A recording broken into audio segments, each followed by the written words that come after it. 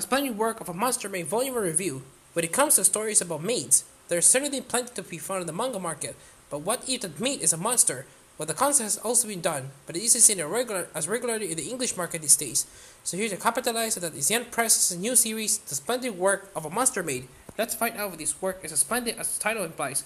Our story follows Sumire, a black cat that lives with the elderly woman who pampers and treats her as her own daughter.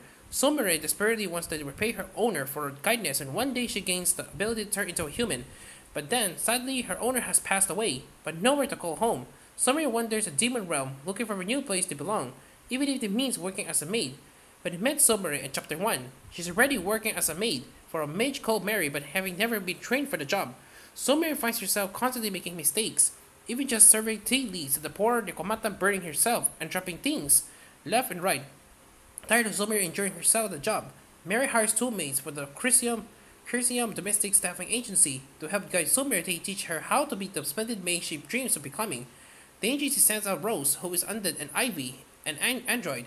The two are certainly capable maids, but their goal here is actually to train Sumire. As it turns out, Mary only wants Sumire so she can freeze and keep her as a trophy in her collection, which she's willing to accomplish by using powerful magic. This magic is why Ivy and Rose are actually here since they secretly work for a powerful demon who goes unnamed beyond boss. Those powers were stolen by his younger brother and distributed among his followers. Once Sumire learns the truth, she's understandably devastated, but because Rose and Ivy have noticed that our young protagonist has a talent for magic, their boss asks if she'd like to join their company. With nowhere else to go and having become fond of Rose and Ivy, Sumire accepts the offer.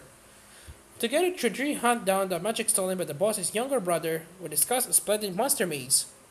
Volume 1 of the Splendid Work of the Monster Maid contains 4 chapters, with the first 3 being episodic stories. Thanks to this approach, we get a good grasp of the world Sumire lives in, well as limited not for everyone with the stolen magic as activity using it for bad reasons. Some of it can be left alone once the magic is taken back. I certainly appreciate this taking in the concept since evildoer after evildoer will have grown old after a while. Plus, there is more room for Sumire to grow as a character if she has to work out that the presence in magic has changed someone, and if they need to do more than simply take that magic back. The downside of the episodic approach is that it leaves little room for character development, so for the most part, Sumire is the only one with any growth while Rose is stuck in as an intelligent older sister and Ivy is the powerful, empty-handed younger sibling type. That's not the worst thing, given both are likable enough characters, but I do hope future installments will do more with these two instead of simply focusing on the current situation. Where this manga truly shines is an artwork.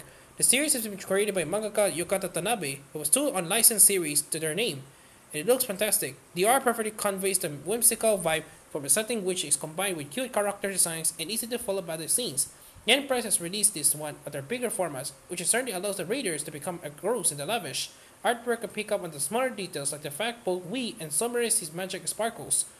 My only minor criticism is that the pages can become a bit busy, at times overwhelmed with some of the smaller panels, but the Nabi manages to avoid this most of the time through the use of double-page spreads and arch paneling. The Splendid Work of a Monster Maid Volume 1 has been translated by Eliana Summers. The translation reads well with no issues, and there are a couple of translation notes at the back, one of which explains what a Nekomata is for the familiar with yokai.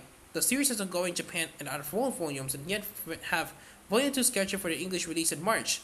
Overall, The Splendid Work of a Monster Maid Volume 1 is an entertaining read, thanks to its likable cast and fascinating setting, although there is potential for it and grow old, giving its formulaic nature, particularly if it doesn't develop the cast in book to come.